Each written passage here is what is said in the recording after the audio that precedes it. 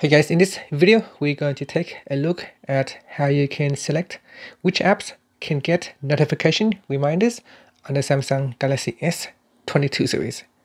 First, tap on the home button to go back to the home screen, and on the home screen swipe down at the top and tap on the settings icon. In settings, go down and tap on notifications and then swipe up to go down. At the bottom here, tap on Advanced Settings. In here, go down to the bottom and tap on Notification Reminders. Make sure that you turn it on so that the options below here get enabled. And then tap on Select Apps to get reminders for. In here, you can select all apps or only some apps. So in here, let's say if you want to get reminders for Gmail and messages, and also maybe from calendar as well.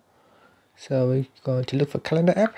So we have selected 3 apps: calendar, messages, and Gmail, and that's it. So in here you can choose which apps can use the notification reminders. And finally, you can tap on the home button to go back to the home screen. Thank you for watching this video. Please subscribe to my channel for more videos.